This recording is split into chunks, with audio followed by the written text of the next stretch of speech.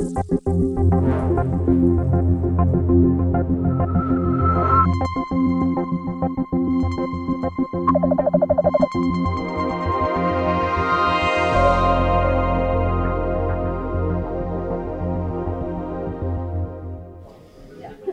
so welcome along, ladies and gentlemen, to your weekly SETI seminar series. Today we're very lucky to be joined by Bill Bottke, who's come across to us from Colorado, where he's at the Southwest Research Institute. Bill got his Bachelor of Science from the University of Minnesota, which I'm sure you'll no doubt detect in his accent. And he did a PhD at the University of Arizona, where his love for asteroids started. He spent a career looking at the dynamics, collisions, and different bodies of asteroids throughout our solar system. Today he's going to talk to us on a new topic to him, which is more related to the Earth and is about the Archean bombardment. In fact, he's going to talk to us about the implications of findings for the great Archean bombardment. So if you'll join me in welcoming Bill. Oh. Well, thank you very much. It's a real pleasure to be here. I've never been to SETI, so this is fun to see where you guys live and the whole thing. I was also excited by this talk because in the process of agreeing to do this, I found out you archive your talks, and I saw Don Lowe's talk from about 6 months ago. And he had some great stuff in there. And so I'm going to try to address many of the questions that his talk raised from a few months ago. But I'm not going to do that to the end. I have to tell something of a story to get to there. I should also point out, in one of the other hats I wear is I'm actually the director of one of NASA's Lunar Science Institutes. I run one in Boulder called the Center for Lunar Origin and Evolution.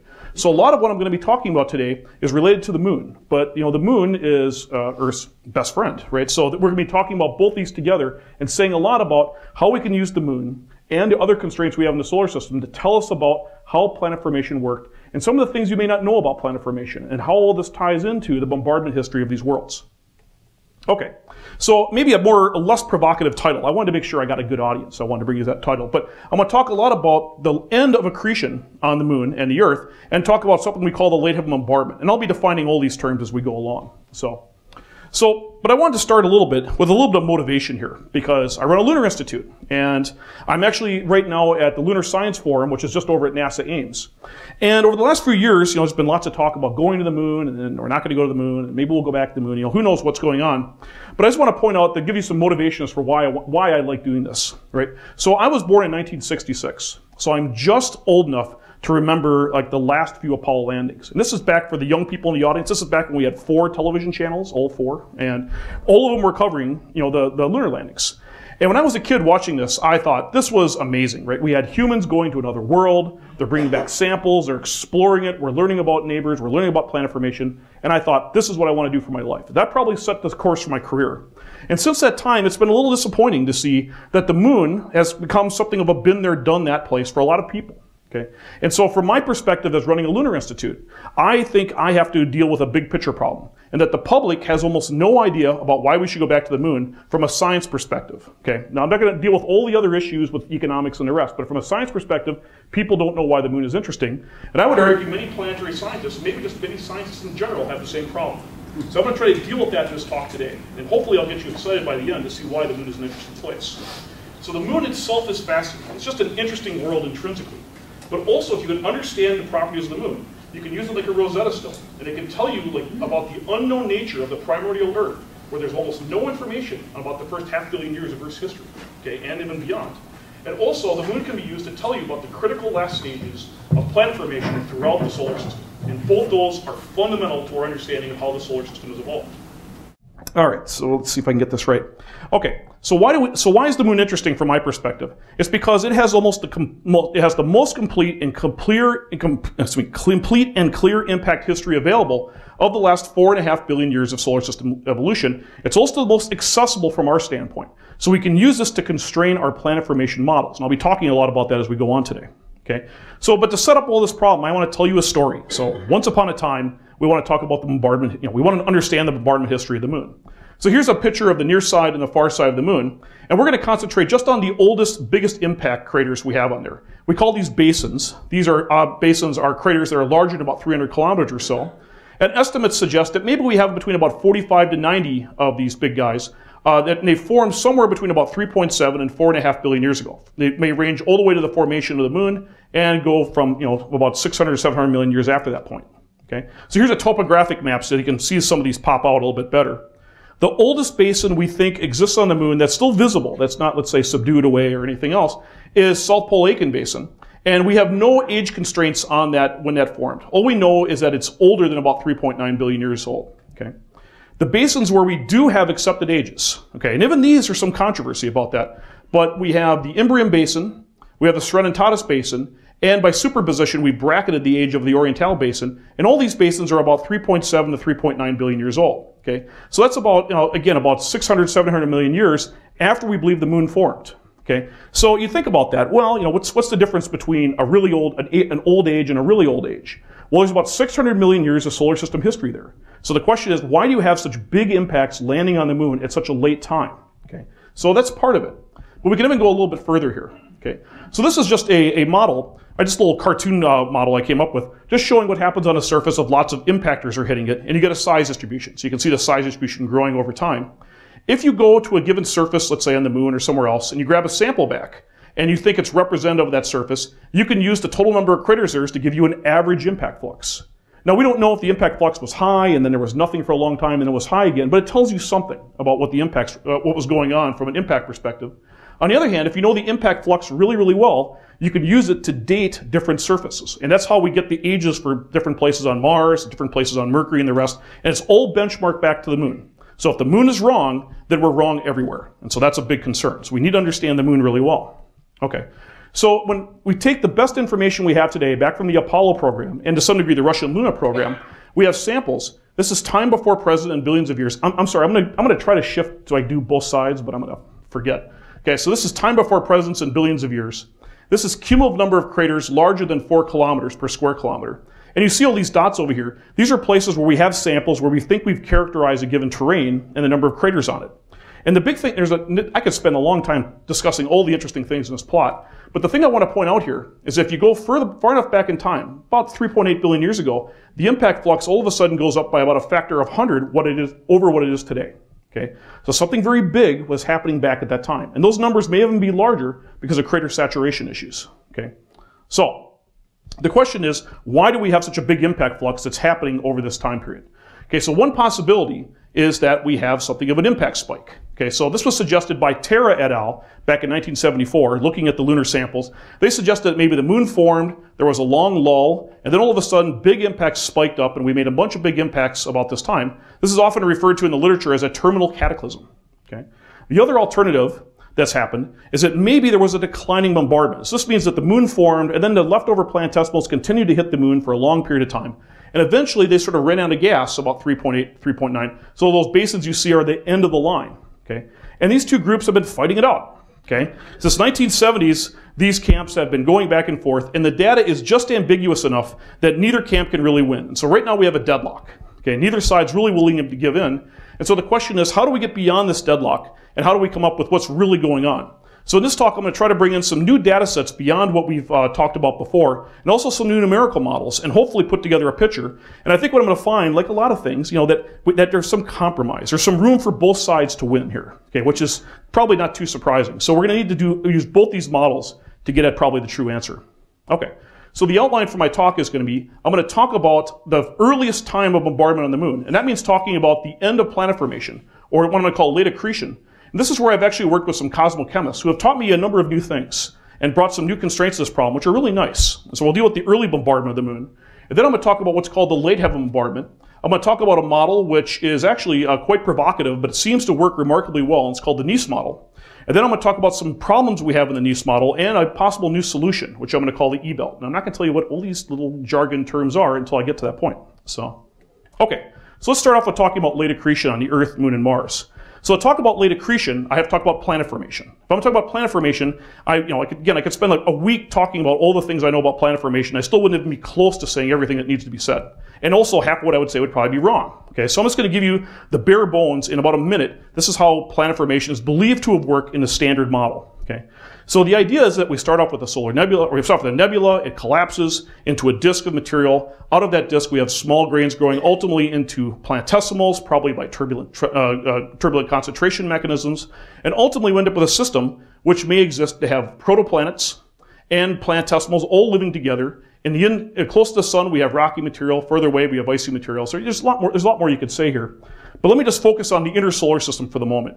And so let me just show you a little simulation. So let's imagine we've grown the planetesimals up to, let's say, Moon to Mars size objects. What happens at that point? Okay.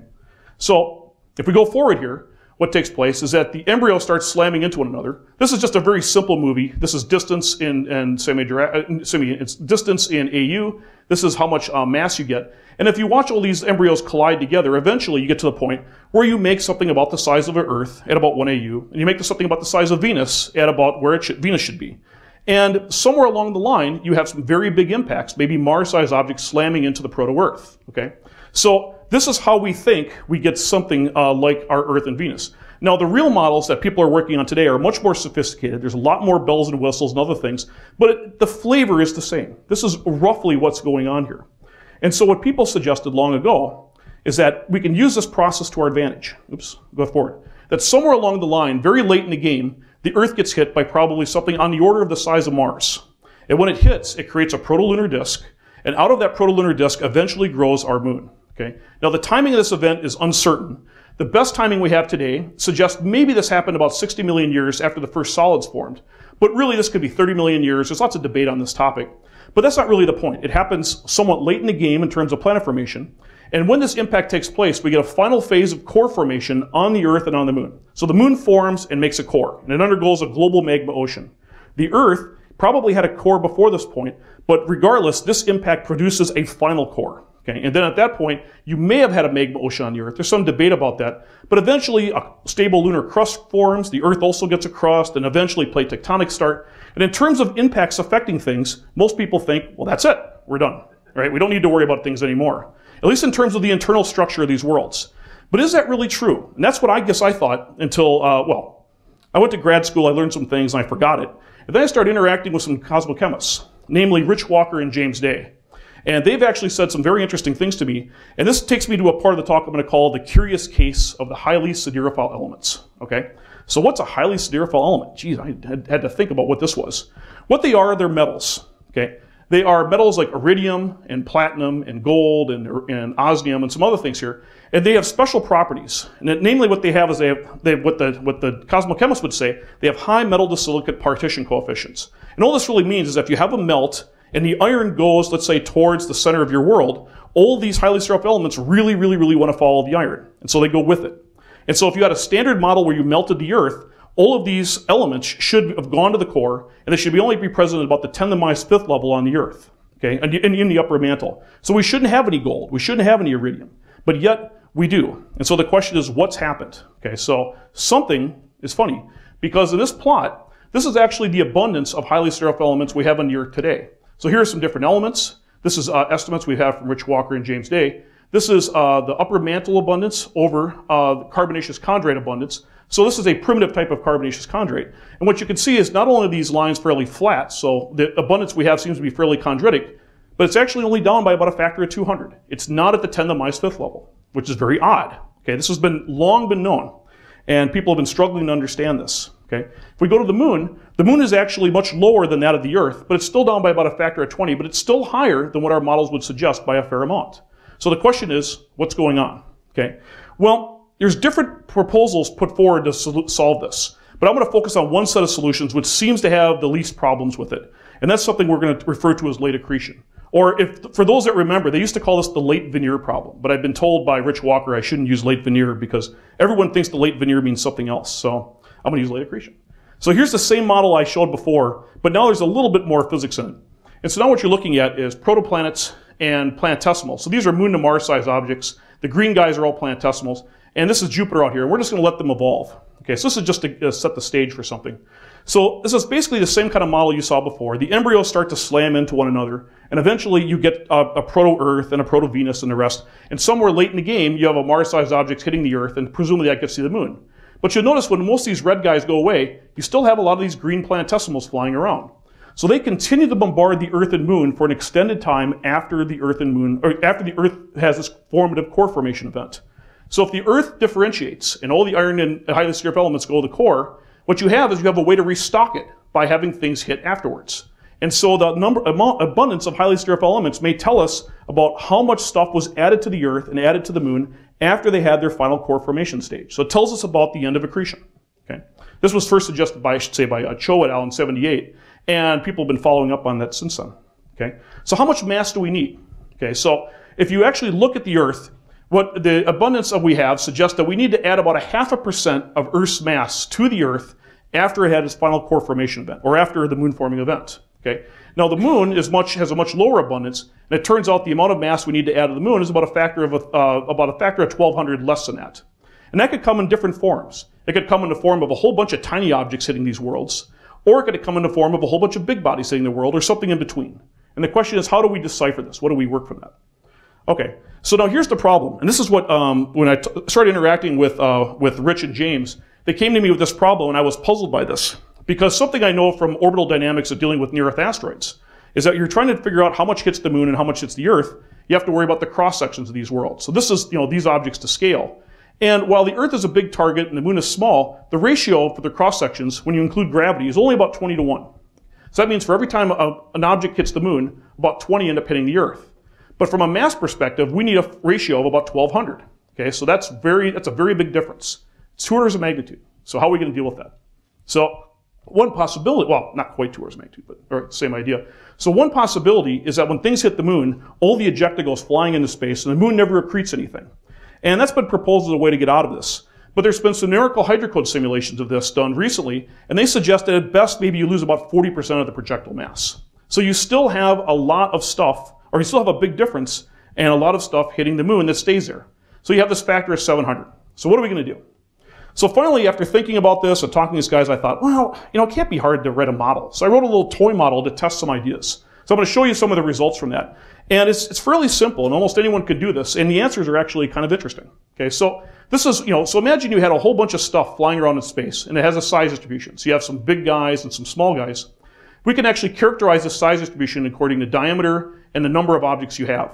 So if I say you have, let's say, a steep population, that means most of the mass is in the small guys. So over here, I'm sorry, I'll try to do some over here too. So we have small guys, a bunch of small guys, and only a little bit of mass in the big guys. Okay? If I have a shallow population, so this is where the numbers get lower, you can see most of the mass is in the big guys, and only a relatively little mass is in the small guys. Okay? So let's test different size distributions hitting the Earth and Moon, and using what we know, and see what we get. Okay. So what you're looking at here is a whole bunch of little Monte Carlo code runs, just to show you how stochastic events affect things. Okay, so these are size distributions that are hitting the Earth, and I've assumed that it's going to get hit by 2,000 impactors drawn from a size distribution that I've chosen. In this case, I've chosen a very steep distribution. Here's the moon. It's down by a factor, the impacts are down by a factor of 20, so here's 100 impacts. And then here's just 20 different trials. So every time you see the movie jump, that means I'm doing a different trial. And what you can see is if you have lots and lots and lots of impactors hitting both worlds, you really can't escape the 20 to 1. You're always bouncing around that. And this yellow line is where we want to get to. So that's no good. Okay. So we decided then well, let's just try to limit the number of impactors. Let's get 40 impactors for the Earth, and we get 2 for the Moon, and let's see if that affects things. And now what happens is every now and then the Earth gets hit by something very big that the Moon never sees, and now you can see the stochastic variation actually starts to work a little bit better. We're not quite at the yellow line, but it's the right direction, which is good. Okay. So now let's try a very shallow population. So if we have a very shallow population of impactors, so most of the mass is in the big guys, now all of a sudden 25 to 30% of the time we're reaching our success rate. Okay? So this suggests that towards the end of accretion, after the moon forming event took place, we had some very big things in a shallow population flying around. Okay? And so if we run all the numbers, we do a little bit better job, we can see there's sort of a sweet spot that for fairly shallow distributions, about -2 differential, we actually get about 30 to 40% of the time we're reproducing what we see in the Earth and Moon. Now this is a cute result, but that's really all it is cute, because it's just one number, right? You can't make too big a deal out of this. But what we can do is to see are there other things in the solar system that reflect this kind of pattern. Okay, so this is some work I did recently with Alessandro Morbidelli in 2009 in Icarus, where we looked at how some of the new ideas on how we make planetesimals would go into accretion and how they would affect some of the worlds that would be produced. So what we did is we created a whole bunch of 100-kilometer objects. We think that's, for various reasons, we think that's maybe the base size of planetesimals. And we let them accrete within this code. And what happens is occasionally they bump into one another and get larger, and then more bump in. And if they get large enough, they begin to undergo runaway growth, and they can grab a lot of stuff. But what you notice is when they start to get large enough, they start to fall along this very shallow pattern. Okay? Basically, they're grabbing everything they can, and they start to grow along this way. The slope of that is just about what we're predicting in our model. It's about a -2. Okay? So this suggests that when objects get very big, most of the mass goes into these guys, and this shallow population seems to be consistent with what we see. There's another thing that's nice here too. So now I'm going to turn on collisional evolution. So we know all these planetesimals in the inner solar system are beating up on one another, and they're grinding away. And what happens is that when you have grinding, a lot of the little guys go away because they're fairly easy to break up. But these big objects with a fair amount of gravity are very hard to disrupt. Okay? And so what happens is once you get this very shallow population, you tend to keep it. Okay? So as you can see, it doesn't change very much over here and over here. So that's good. So that also seems to me, it suggests it's a robust result. And now what we're going to do is we're going to add in a little bit more data we have.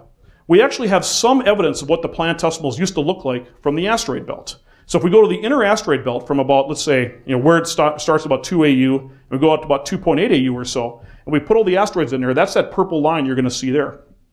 And it turns out, most of this data, we can't really say very much, but at the big end, we have things like Ceres and Pallas and Vesta, and if you plot them up, you get a size distribution which matches pretty much what we're suggesting from our accretion codes. And the red line is what we actually get from the largest Martian basins. There's a lot of uncertainty about how to transform these back into projectiles, but it could be that they do something very similar as well. So what does all this mean? This means we can say something about the biggest projectiles that were hitting the Earth and Moon and Mars after they had their major core forming events, assuming this model is correct, and then we can put everything together. So if this is right, we suggest that after the moon forming event took place, the Earth probably got hit by something maybe on the order of 2,500 to 3,000 kilometers. The biggest projectile to hit the moon was probably on the order of 250 to 300 kilometers. And for Mars, we probably have about 1,500 to 1,800 kilometers. So when these numbers popped out, my first thought was something like this. It's like, oh my God, it can't be right. It's got to be something wrong with this model. Okay, but you start to look at the physics and it gets kind of interesting. Okay, first of all, we know the Earth survived an impact from a Mars-sized object. So having a smaller object isn't so bad. The real question is, can you keep all of the highly stereophile elements and iron from that projectile out of the core of the Earth? So can we do that? The answer is, I don't know. This is right at the edge of what we can do from a modeling perspective. The real experts on this, Dave Stevenson and others, are working the problem, but putting all the physics in is very interesting. It's very difficult. But this is probably a flavor of what happens here. So when something that big hits the moon, you get the physics of what they call a hit and almost run collision. This is work that's done by Eric Asfog and the rest. So you have a projectile come in, it hits, and most of the core from that projectile ends up going into this almost long spiral arm-like structure. And then it begins to gradually reaccrete in the form of small fragments back on the Earth, almost uniformly over the world. So you've taken the core, you've broken it down into small bits, and then you put it into a position where it can be emulsified in the upper mantle. So this may be a way to keep all that stuff out of the core and explain why we have such uniform abundances across the Earth. So we'll have to see if this is right. This is something of a prediction. And we can't prove it yet, but it's interesting. Okay. Also, the other thing we could test is angular momentum. If you have something that big hit the Earth, you actually change the obliquity of the Earth. And it turns out when you run the numbers, on average, you change it by about 10 degrees. And that's okay, because our Earth's obliquity day is about 23 degrees, so we're well within constraints. But it also suggests if you had this impact happen very, very early on, you can jolt the Earth enough to possibly give you the inclination of the moon. Okay? The numbers actually work out pretty well. Now, we already have other models to explain the inclination of the moon. This is sort of a plan B option, but it could be interesting. It could work. So I'll keep going on. So here's the moon. So the moon, we already have one fairly large basin, the South Pole Aitken Basin, that may have come from such a large impact. But it's hard to say. It depends on the impact velocities and the rest. There's also been a suggestion that the reason the near side of the moon is so different from the far side is that possibly this represents an ancient subdued basin. So maybe the moon was hit very early on by something very large. It's hard to say much more about this. The data just isn't there to support this, or is the modeling, but it's possible. Okay? And then there's also one other thing that's interesting from this. There's been a lot of talk about water in the interior of the moon, that in the upper mantle of the moon you may have had a fair amount of water, maybe more than we thought. And people are wondering, can you actually get the water into protolunar disk from the Earth to the moon? Well, another plan B is that if you assume the moon was hit by this larger projectile, okay, and you assume that it only had maybe 0.1% of water, so that's about the same amount of water you have as an ordinary chondrite or enstite chondrite, and you mix it into the mantle, it turns out you get about 1 to 3 parts per million weight percent water. And that's about the same values that people are finding in the estimates. So it could be that water was also an addition to the moon after the moon reached its full size. Okay? Finally, we have Mars. And I'm only going to briefly talk about Mars. But when you run the numbers on how many the abundance of highly siderophile elements we need, it turns out we predict that the projectile hit stat should be about 1,500 to 1,800 kilometers. That's just about the size you need to make the Borealis Basin. The Borealis Basin is this enormous basin on Mars that some people believe explains why the northern hemisphere and the southern hemisphere of Mars are so different. They need very large projectiles according to the hydrocode simulations, and that's what we seem to be getting. So it's interesting. I wouldn't say all the stuff I've just said is definitive, but it's something to think about. Okay, so if we can have late accretion make all these impacts on the moon, can we actually make some of all the basins on the moon? Some of these basins I talked about earlier in the talk. Well, it turns out we ran that problem, and it seems like it's not clear if it can actually do that.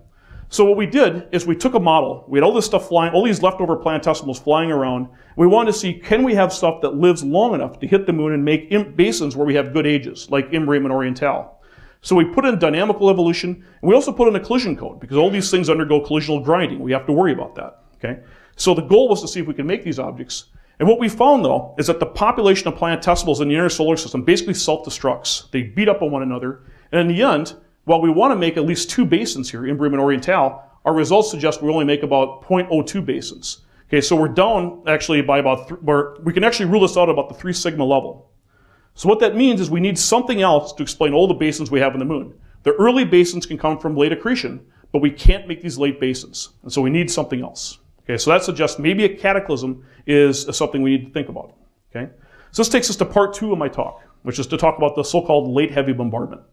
So I gave you a little bit of a preview of this early when I started the introduction.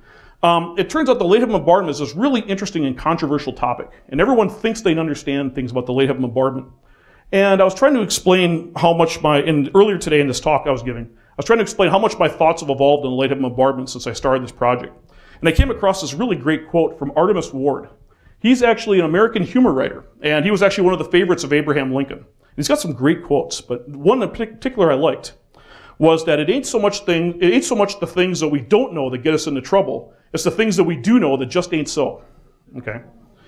And this pretty much sums up how much I've been fighting against some of the things that I've been doing, because I think the constraints are telling me this. I'm sure they are, and it turns out when I look at it in detail, they're not, and it's actually keeping me from doing good work. So here's some common knowns about the late heavy bombardment that people think that may not be so. Okay, first of all, that all these basins on the moon formed in a spike, and that spike started about 3.9 billion years ago, and it lasted about 200 million years or so. Okay. Second, that all the lunar basins we see are in that spike. Or, if you believe the declining bombardment model, none of the basins are in the spike. Okay? Third, that the late heavy bombardment ended everywhere across the solar system. On every world, it ended about the time the last basin Oriental formed about 3.7 billion years ago. That's what people think. Okay? And then finally, that all large-scale late heavy bombardment impact signatures have been erased from the Earth. There's literally nothing left. I want to make the case over the next 20 minutes or half hour or so that all of these are wrong at some level. Okay, at least I think they're wrong. So let's go and talk about the constraints a little bit. This is an important part of the talk. So when the Apollo astronauts brought back samples, they actually brought back samples from close to Imbrium, from close to several other basins, and you see these red guys here. These are impact melts. And these impact melts all seem to have ages around 3.8 to 4 billion years ago or so. And so people thought, well, we're really seeing something very, very important and very big that's happening on the moon at that time. But if we've analyzed more of the data and we've looked at different chronometers, we actually start to see a lot of ages which go maybe out to about 4.1 billion years or so. Okay? So you have to worry about this. So what are we actually measuring when we talk about the big bombardment on the moon? Okay? There's another issue as well. Okay? And that is, this is where all the lunar samples were found on the moon. This is where the red shows where the Russian Luna probes landed and got samples back. And all of these samples are very close to the Imbrium Basin. Okay? And some people have argued, because Imbrium Basin is so big and it's so late in the game, that all of these sites have been contaminated at some level by Imbrium ejecta. Okay? So we have to worry about the signature we're getting out of the moon. If you see a spike, are we really seeing a true spike, or are we just seeing Imbrium again and again? That's something that people debate about. Okay? So to get around this, I'm going to try to show a couple other data sets which may be reflective of some other things happening at interesting times.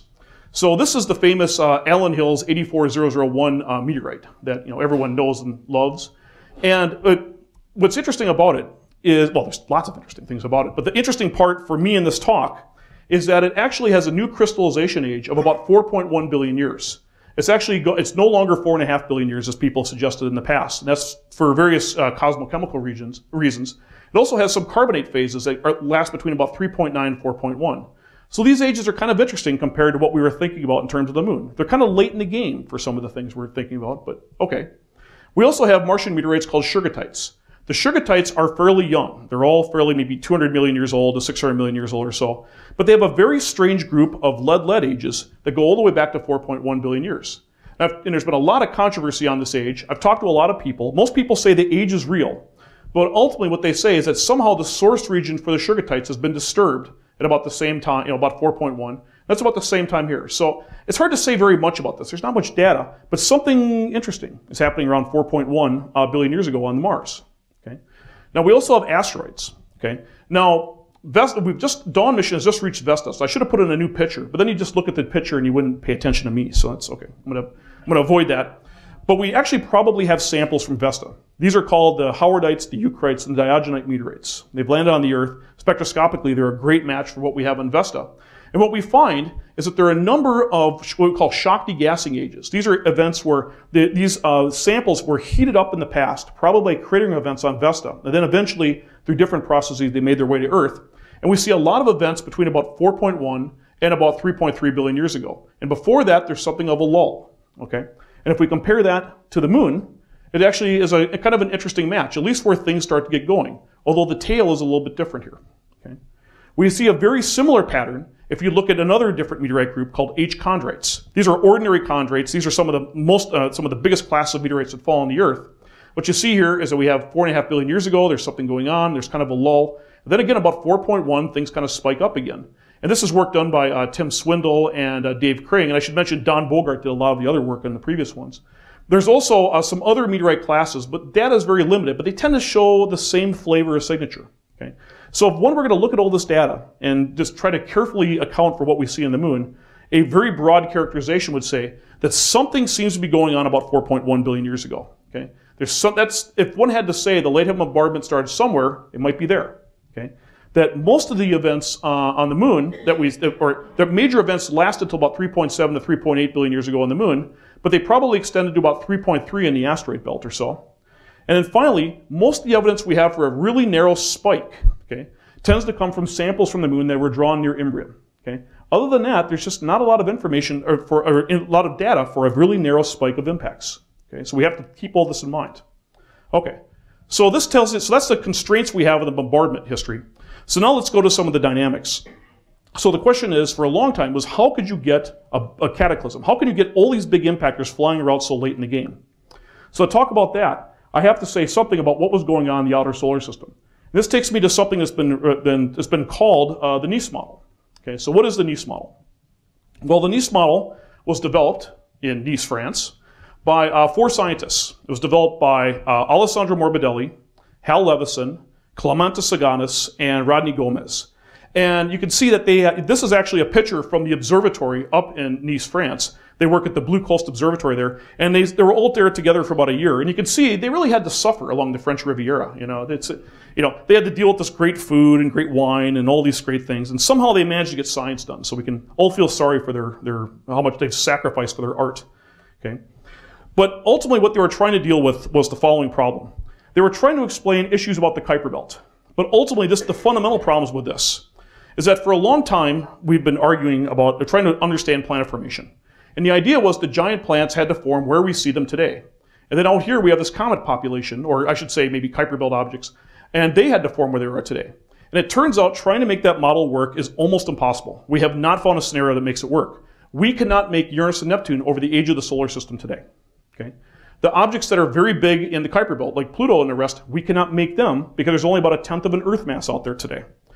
Jupiter and Saturn are on slightly eccentric and slightly inclined orbits. That's not what is predicted from formation models where they grab a lot of gas from the disk. And I can go on and on. We can't make this model work. And finally what these guys decide is there's some assumption we're making that has to be wrong.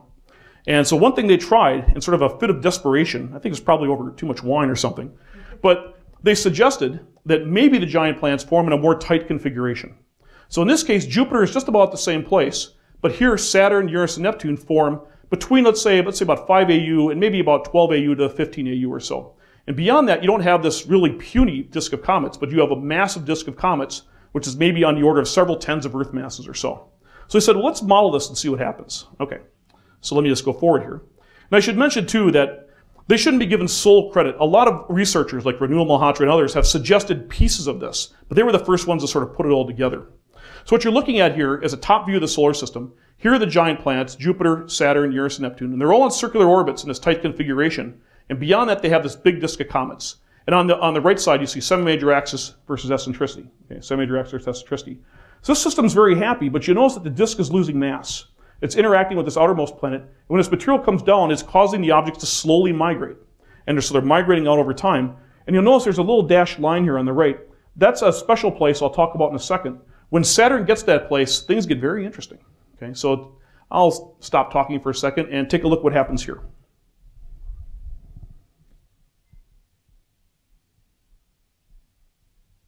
Okay. And you'll see the other one go in just a second here. Okay. That's always fun, right? So that is a possible source for the bombardment history of the moon, or for the late bombardment of the moon. So what did you see? Okay, so there's a lot. I'm going to give you just the basic NIS model. There's all sorts of flavors and variants, and some of this stuff is coming off the computers right now. But essentially what you saw there is that Saturn was migrating, and eventually it migrated into what's called a resonance with Jupiter. And what this is that imagine this planet on the inside is going around twice. For every time this planet on the outside is going around once. This means because of this orbital configuration, they always meet where the hash marks are. So they meet again and again, and they have the same geometry with respect to one another at those hash marks. So that means the little gravitational kicks they exert on one another can build up and ultimately be allowed to change the orbits of these planets in even just a slight way. Okay? So this is a quicker version of the same movie. So what happens here is these planets are migrating, and when Jupiter and Saturn enter into the resonance, they actually change their orbits ever so slightly. They get slightly more inclined, they get slightly more eccentric, and that destabilizes the system. And Uranus and Neptune are actually sent into the disk and they migrate through it. Okay? And they send everything all over in what's called a kablooey, right? So this is a technical term. Okay. It's a technical term. We had to come up with that. But there are reasons why, this just seems like complete craziness, I understand. But there's actually reasons we like this. And we've actually been beating on this model for about 5 or 6 years, trying to find flaws in it. But so far, it's actually held up against every test, and it's actually taught us a lot about the solar system, which is really neat. So for example, one of the reasons we like this is that the blue dots are the orbits of the giant planets today. Jupiter, Saturn, Uranus, Neptune. This is semi-major axis, this is eccentricity and inclination. Semi-major axis, eccentricity, inclination. And you can see that the red lines are different simulations from where they just tweak the initial conditions. This does a remarkable job of reproducing the orbits of the giant planets. There is no model that we have today that can do anything close to this. So this is what we have. Okay? There's no other model that's competition right now. Maybe something will come up, but this model can do a lot. Okay? And the main variable, other than the initial conditions of the planets, is just how much of a disk you have. Okay? But the other things you get is you also get to explain, from this model, this model has been able to explain why we have Trojan asteroids, what their size distribution is, why we have Hilda asteroids, and give you the orbital distribution and size distribution of the Kuiper belt objects, and give you the orbit and size distributions of the irregular satellites around the giant planets. It can do many more things in terms of the regular satellites. I can go on and on and on. It's a very exciting model. Okay, so in fact, there's about 10 talks in there I just gave, or I could give on this, all on these issues. But for this talk, I'm going to focus on what all these things on the NIS model does for the inner solar system, for the asteroid belt. So now we're going to come back to the inner solar system again. So here's what happens. So you have an asteroid belt that's sitting there, and all of a sudden the giant planets start moving around and doing crazy things. Well, if they're moving around doing crazy things, all their resonances that are associated with them are also doing crazy things. And some of them sweep across the asteroid belt. So imagine this is a little cartoon model of the asteroid belt, and you have a resonance sweep across. Some things are simply just pushed out of the asteroid belt, and they reach the inner solar system. Okay, so this is, again, another source for impactors on the moon at interesting times. So if you have this, essentially what you have is after some delay, okay, so in the delay is sort of arbitrary depending on initial conditions, all of a sudden, according to the classical NIS model, you get a very big spike of comets, which lasts a few tens of millions of years, and then you get this bunch of asteroids hitting over about 200 million years, and you can make lots of basins, and everyone's happy, right? This is a way to explain the late heaven bombardment. But it turns out it has some issues. And one of the main issues is that according to the classical Nice model, the asteroid belt had to be pretty large at the time the Nice model takes place. That would be about 20 times its current size. Okay, and that, it turns out to be a pretty interesting number. When the paper first came out, and these are all close friends of mine, right? So what I tell people is that because they're all close friends of mine, if I could prove them wrong, I'd do it in a second because it'd be fun, right? So, okay. But I didn't notice this when it first came out, but it's become a bigger issue as time has gone on. It's very hard to have the asteroid belt be so large for such a long period of time and not to have a lot of consequences for things we see in the asteroid belt. But there are other problems, and maybe a more fundamental one is this. Okay, so this is the asteroid belt as we know and love today. This is semi-major axis, this is inclination, and these red dots represent the biggest asteroids we have. So it's basically objects less than absolute magnitude 9.7, so it's about 50 kilometer guys. Okay, and you'll notice right here, there's very few at high inclinations. Okay, they're almost all at low inclinations. Well, if the Nice model does what we think it does, and resonances sweep across very slowly across the asteroid belt, you'll notice that you get a picture that looks like this, that doesn't look like the asteroid belt. Okay, we have all these things at high inclinations, that's very bad. We make big holes in the asteroid belt. That's also bad. Okay, so this can't be the right solution. Okay, so what people have come across, and this is work that's been done by David Minton and Renu Malhotra and Alessandro Morbidelli and Ramon Barasser, and there's several others I could mention, is that they found out there are ways to actually make the resonances sweep very fast across the asteroid belt, so you actually do a pretty good job of reproducing what we see today. You don't get lots of high inclination guys. You don't make big holes. But the cost of that is that you don't remove very much from the asteroid belt. You maybe only remove about a factor of 2 or a factor of 3 from the main belt. Okay? And that means we don't have a lot of mass anymore to now make the late heavy bombardment. So now all of a sudden we're down so low that we're only making a very small number of basins. And for various reasons, as fast as I talk, I can't talk about this. I don't have time. Comets can't make up the difference. So all of a sudden we've gone from having this great solution for making all the things we see on the moon, all the late basins on the moon, to now not having a solution at all. Okay, now we're stuck again. So somehow we need to get more impacts over a longer interval. Okay, so this is where where I come into the Nice model story. And I'm going to now talk about something I'm going to call the E-belt, okay, which I think is also going to be relevant to some of the things that Don Lowe was talking about a few months ago. And I think it's something of a missing link of what we have in this late heavy bombardment story. Okay, so some information that we haven't brought into this story so far is what the nature of the projectiles was that was hitting the moon. So this is a cosmochem plot, and I'm not a cosmochemist, so I'm not going to spend a lot of time on this because I'll say something dumb.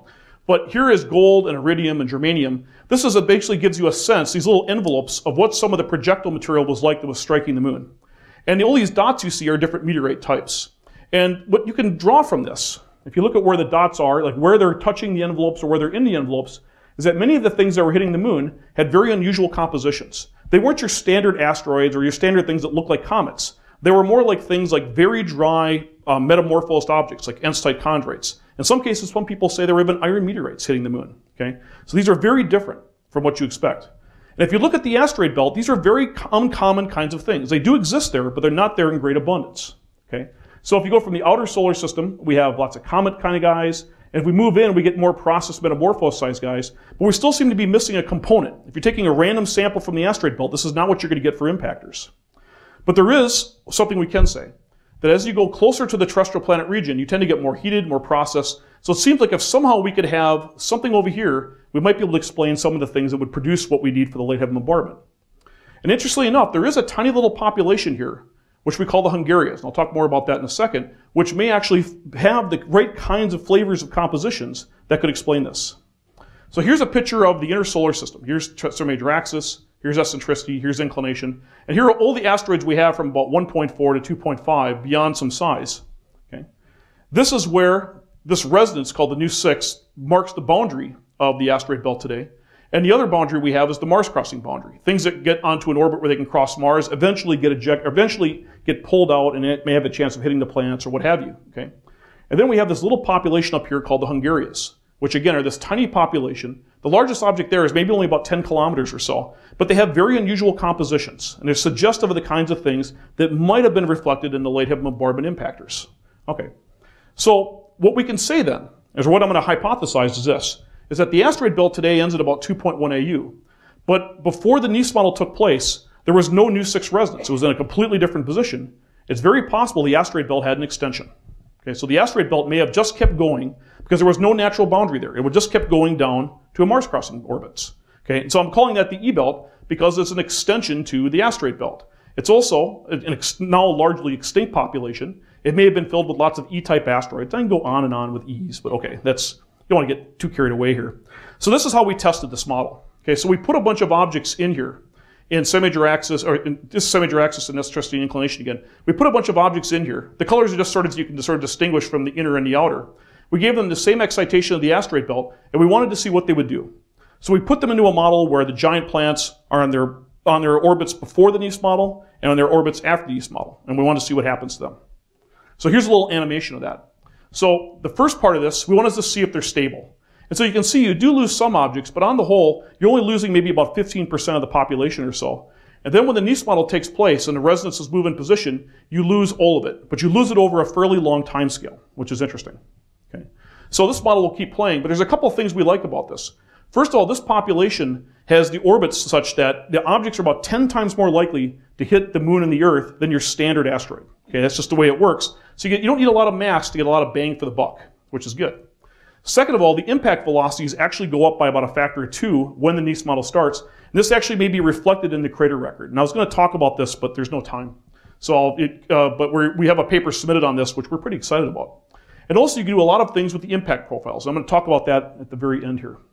So let me just show a few things to suggest this isn't just crazy talk. Okay, so this is where we have, after we've integrated our objects 4 billion years, and we've cloned them, we've done all sorts of things, and you compare it to where the observed Hungaria population is, and it actually seems to work pretty well. So this could be this extension of the asteroid belt actually tends to make this Hungaria population.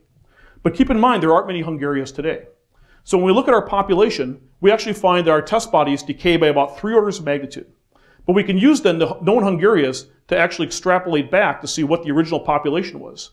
And when we do that, the population we get for this new component is about the same as what we think the asteroid belt was at the same time. The numbers really seem to work out pretty well. So this is a nice consistency check. It also suggests that this population makes on the order of about 10 lunar basins, okay, with a couple of them being very large, Imbrium to Oriental size. So this is good too. We're not trying to make every last basin on the moon, we're just trying to make some of them. Okay? So if you put this together with the asteroid belt, and the component we're getting from sort of the classical asteroid belt, all told, we would say that the bombardment from asteroids starts at about the basin called Nectaris. So it's about the last 12 basins or so. So this suggests that the cataclysm, or what you want to call it, starts about that time. Okay, and then so we're not trying to do everything. We're just trying to do some of it. Okay. Well, does this make sense? Well, there's a number of different ways I could show this, and I only have so much time. But one thing I wanted to show, though, is that we actually looked at our model and what it would predict for craters on this basin called Nectaris. And when we look at how many craters you would get from the asteroid belt and from our hypothetical E belt, and you put them together, we actually get a remarkably good match to the craters we actually see on Nectaris today. So again, I wouldn't say that that's solid proof, but it's a nice consistency check. It's good that it works. Okay? We can also do this. Okay? So if we actually go and we look at the last lunar basin, which is Oriental, that forms about 3.7, 3.8 billion years ago.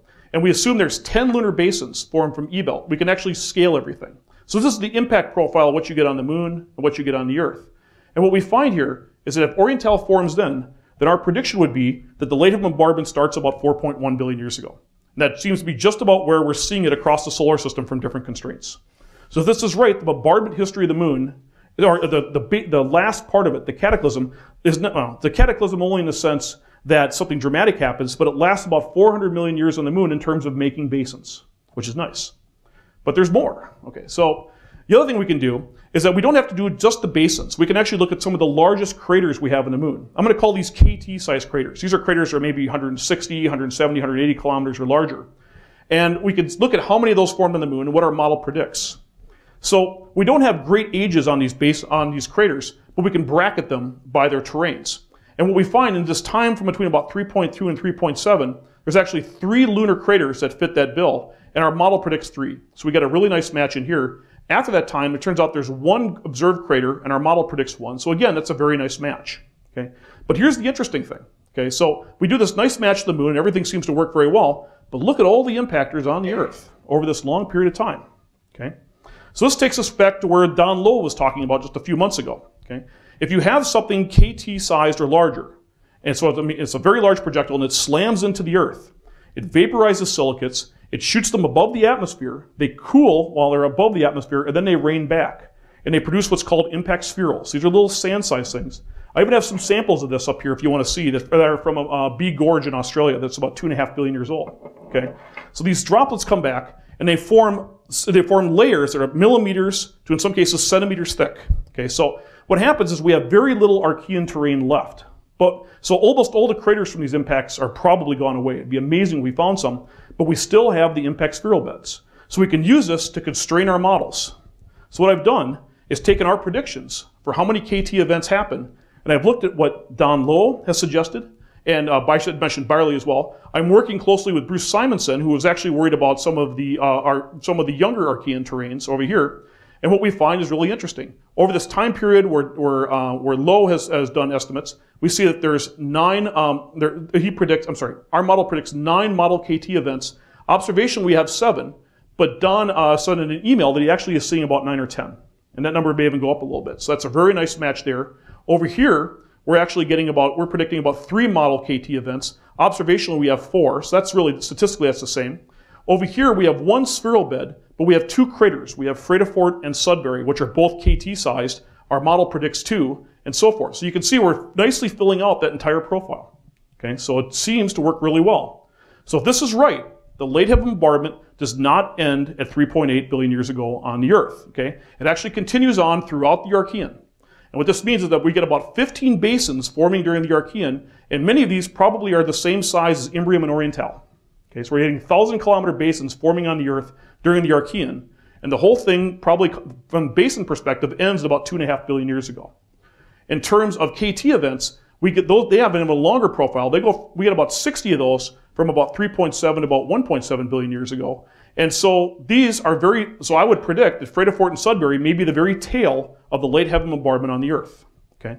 And so finally, just to be, if I haven't been provocative enough, I want to say just a few other interesting provocative things, and I'm going to stop. Okay. So there's a number of coincidences pop up if this model is right. If the big basins end about 2.5 billion years ago, something to point out is that the Great Oxidation Event happens about 2.5 billion years ago. For some reason, the Great Oxidation Event waited. So the Earth gets a lot of oxygen at that point. For some reason, it waited for the basins to start. Maybe that's a coincidence, maybe not. Major continent building seems to happen on the Earth about 2.7, 2.5 billion years ago. Again, it seems to occur about the time the big basins stop. The oceans that we have go into a state where they're dominated by H2S. And that lasts for an extended period of time. That starts about 1.8 billion years ago. That starts just about the time the KT impact stop. And that may actually represent a time when there was something of an impact lull. There may not have been many impacts while the oceans were in this stable and unusual state.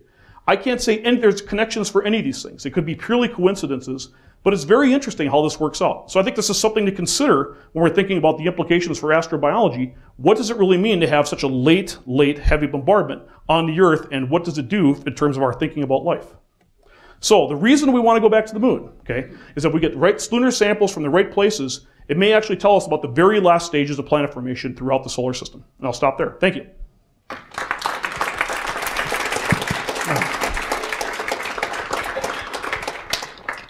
That was great, Bill. Thank you. I'm going to start the first question. Okay. So do we have any Hungaria asteroids that we know as near-Earth objects now? Do we have any Hungarias that are actually in the near-Earth object population now? Probably. Probably, but we're not sure. Well, the problem is that the inner solar system is very chaotic. So it's hard to make a definitive argument that this asteroid came from this source, but you can make probability arguments. And so almost certainly there are some. And if you point to some, you can make a case, but you can't prove it must be from there. So, with the spectral signature you were saying is very distinctive. Yes. Something we could look for? The Hungarias are dominated by what's called E-type asteroids. And E-type asteroids are sort of an N-site achondrite type of thing. And we do have some E-type NEOs. So it's reasonable to think that there's a connection there. There's a few E-types in the asteroid belt. For example, the Steins asteroid that was imaged by Rosetta is an E, and that's in the main belt. But there's just not a lot of them. So it makes more sense that many of these come from the Hungarias than from the asteroid belt. I'd like to follow up on the final astrobiology comment. Yes. We know at some level these basins on the Earth could include evaporating much of the ocean or even potentially sterilizing it. So does this extension of more big impacts in time affect our picture of the stability of the Earth as a place where life could be evolving? What would, okay, I've been reading astrobiology papers like mad for the last 6 months because I think there's things going on and I simply don't know the literature. My feeling from what I've read, and I'm going to be very naive, I can't say anything articulate because I don't understand the literature well enough, but it seems to me like life it was deterred by impacts, but it wasn't stopped. And a lot of the architecture for life was there for a long period of time, even though these impacts were taking place. But I think we have to stop making absolute comments saying that, okay, I found this sample at 2.7 and this means that this extended period of time was like such things. With these big impacts hitting, it could be you could have moments where the Earth was very different and then it goes back into a different state. And so you could have, you could have stochastic changes taking place. And I think that's something we have to consider. So to answer your question, I don't know. It's very puzzling. What does an embryo-sized impact do to the Earth? Let's say if it happens at 3.2 billion years ago, I don't know. It's a good question.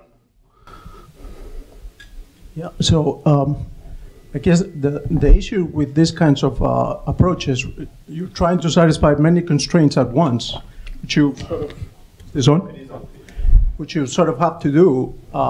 But the danger is that you're explaining many things, and when you check into them, you actually find out that some of the things you're trying to explain with a model are not, the model does not really address them. Now, with the Nice model, you had some things that the Nice model was explaining that it really doesn't address. Now, in the case of your model, I'm trying to fit it with the Nice model, how that fits. You're advocating for stochastic late accretion, bigger sizes, exceeding the Earth. Well, it's two different parts. The late accretion part has nothing to do with the Nice model. That's just saying what's happening after the end of planet formation. Then the Nice model is what would give you the driver for the cataclysm. What I'm suggesting now is a new source for many of the impactors, which essentially is just a natural add-on to the Nice model. So we don't need to change the Nice model. We just need to think about where some of the projectiles could be coming from. But you are undercutting one of the main pieces of evidence in favor of the Nice model. You're trying to undercut that piece of evidence for the Nice model in terms of the late heavy bombardment being reflected on the surface of the moon. Well, maybe I wouldn't say undercut it. I would say it's a more sophisticated view. Because certain things that they talked about early on were based on certain ideas, but our constraints are now in a different place, and so we have to fit those constraints. And so that's what we need to worry about. Okay, just to close up here. So when you're saying that you're predicting that there are 9 impacts at such and such a time on the Earth, what exactly is the model that's going into that? So you have the smaller impactors are being destroyed by collisional grinding. So you have bigger things that survive. Yes. So at what point in those 9 impacts, what is sort of like the object sizes that are doing those? I mean, are you fitting? Well, how is that working? To get it, all right, I did want to talk about, there's the whole issue of size distributions and the rest, but the thing to think about, that's just an impact profile. So once you have an impact profile, you can multiply it by your size distribution and get however many impacts you want over a given time. What I'm saying is that KT impacts are probably coming from objects that are maybe on the order of 8 kilometers, 9 kilometers or so. And so there's just many of those flying around in the inner solar system. Or what's happening is they're leaving the Hungarias fairly late in the game and getting out and hitting things. And so this produces this long drawn out tail to the late heaven bombardment. And so that means the end of the late heaven bombardment is going to be different on every single world. It's going to be, the end of it on Mercury is going to be different than the end on Mars. And it's going to be different than the end on Earth, because you have to worry about what the tail is doing and then what the collision probability is between that tail and the given world. So, yeah. So looking at the composition of impact melts can sometimes reveal the origin of the projectile. So is that the motivation for going back to the moon, for maybe looking at SPA impact melt to see if it has traces of Hungarian? Absolutely. Well, let me put it a different way, right? Is that if you have, the more information we have on the projectiles that formed all the basins, the more we can try to constrain these models. I'm making predictions, but even then, my suggested population is down by a factor of 1,000. So I don't know what was there before. So maybe I can fit anything that way. Who knows? But more information is better. And if we really knock that down, we can say more things because our understanding of the asteroid belt and the rest keeps getting more sophisticated. So when you were, hi. Oh, you're over there. Okay. So when you were describing the Nice model trying to get out of basic assumptions, I had a thought, which is a basic assumption that we all have of the solar system formation is that, you know, we have the 4 terrestrial planets and the 4 gas giants and all the other stuff. And I've been reading a lot about rogue planets and the frequency of rogue planet formation. So have you considered modeling 5 or 6 gas giant sized things, some of them flying out? It's really funny you say this, because we're actually doing that right now. And it's just, I mean, like literally, I had to give a progress report as part of being a director of this institute. And we have the runs are being done right now, but given I'm being recorded, I don't know how much I'll say, but but look at it this way. It could be that our system of planets may have started with more planets than we have today. We may have lost one. We may need to lose one to make everything work. But that may be okay given how many rogue planets are flying around. That may be the easiest way to explain some of these things. So when I'm off camera, come talk to me. I'll tell you more. So okay. I have to be careful, right? You know.